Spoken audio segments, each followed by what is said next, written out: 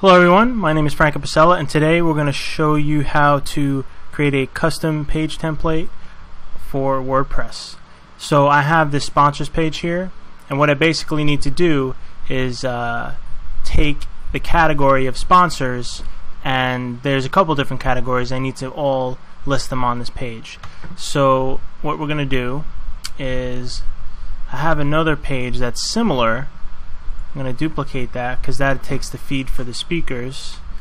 I'm going to rename it sponsors. Now I'm in my theme directory right now. I have to rename the template. Right? I need to go to the categories here, and I need to see the. Now if you look on the bottom left, that long string, it says category and tag underscore ID equals 6. That number 6 is the number for that particular category, and unfortunately this is like one of the only ways to figure out that number is by highlighting over the edit key or just the name of the category, and you can see, and you can do this for any post, any picture, anything. They all in the back end of WordPress have this specific number attached to it that you can use in the back end of WordPress. So the number we're going to start with is this one here, so 4. So as you can see right here, you can look up, and I'll provide the link to query posts, but I have this whole thing set up here, and you can see that pulls in the content. How do I have this here? Because that doesn't close. Okay. That's interesting, and that still works. I might be doing this not the best practices way, but it works. So the one tricky part is obviously the code, and usually what you do is you if have post while post the post, and then you have the title, the content. We'd usually close that out, right? Which I'm actually going to do now because that's the best way to do that, right? We're going to close that. I'm going to reset the query, and then what I just used there was a clip in Coda. You can use certain phrases and connect them to strings of code. So I have a lot of them, like title, and then I press tab and it expands it. So I have a lot of those things, and then CQ for category query, I press tab and it has the whole category query here. Oop. Where I'll show you basically this query post, and then so in category 5, if there's any post, well, I'll have the post pump out the content and then end and reset the query. So I know that isn't the ideal way to keep resetting the query and keep querying posts, because that's very intensive on the server and the databases. I know there's a better way, but for now, because this isn't a very high traffic site, we have pretty robust servers, and it's not like the end of the world. This is the way I'm going to do it. So just keep that in mind. What category did we have? We had category 4, which we changed that to. Now I want to see down here, or in the footer, because that's where I have all the sponsors right now. We have category 4, and I want to kind of copy this because this is what's being pumped out at the bottom here. Now, unless it's in sponsors, which might be an issue too. Okay, so what we'll do is we'll put okay, so we'll make that sponsors,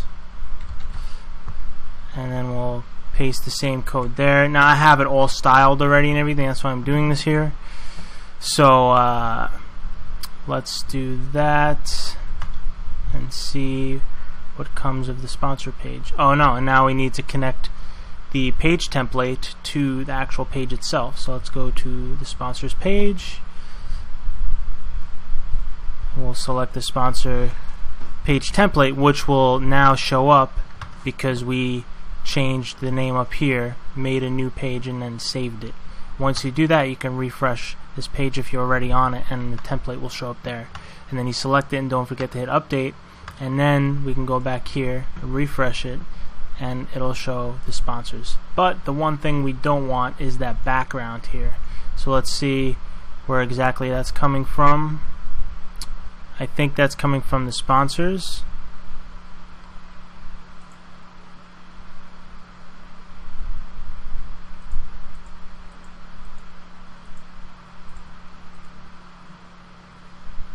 Okay. So what we're gonna do is this. So we're gonna make another footer that doesn't have the sponsors in it. I'm going to duplicate that, rename it, footer, no sponsor, right? And then we're going to take this one, we're going to remove that whole sponsor thing. We'll save that. And then on the sponsors page, when we pull in the footer, we're going to put in parentheses here, no sponsor. Now what that does is take the footer.php is fine, but if you ever put a dash and then no sponsor or whatever you want to make that, and then where you get the footer, you put that word in there, it'll pull in that other one. So now if we go here, we can refresh, and as you can see, the sponsors is gone.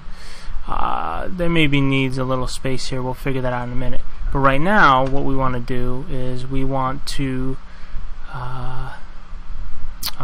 we get rid of that. Oh no, actually we want that back, because what we want to do is put some space here for now. Let's see if that's just something for now. Okay, yeah, just give a little space there. Okay, so we'll get rid of that. And then in here, we want to go to our style and then sponsors. Now which page is this? We want to find out the page ID. The page ID is 72. So page ID 72, right? Page ID 72, sponsors, we want the background to be white and the border top to be none, or just background none too. Okay, let's refresh, and as you can see, it's all coming together, but I think there's also padding up here, which we don't want either. Yeah, the sponsors, as you can see, there's this huge padding. Yeah, we don't want any of that. So actually, we just, instead of doing all this, I just think that we don't need the sponsors around it. Or we'll just put, if we wanted to target later, we'll just put sponsors 2 or sponsors page, whatever. So now we don't have to worry about that. We got the space here. This site still needs to be finished. Obviously, you can see the social media down there. There's some things that need to be done, but we just successfully made a page template. But another thing now is we only did one category. Now we want another category. So what we're going to do is copy and paste all of this. No, we don't want to clear it. We just want to, because we want to continue on with it. And we'll put a nice space in between these so we can recognize, and then we'll look at the categories again, the ones that we need, and we can see that this is 6 and the strategic alliances is 5. So I think the media sponsors, no, the media sponsors goes last, so we'll do 5 and then 6. We'll save that. We'll come back in here, and as you can see, oh, but they're all sponsor. Now, because we have 5, we'll do strategic alliance and media sponsor. We'll come back in, and you can see now that they're tagged correctly, and as we shrink the page, they will line up right. I have pretty low resolution right now, that's why, you know. And then as the page expands, these will stretch across as well with the proper padding. So I guess that's it. If you guys have any questions, leave them in the comments. Thank you.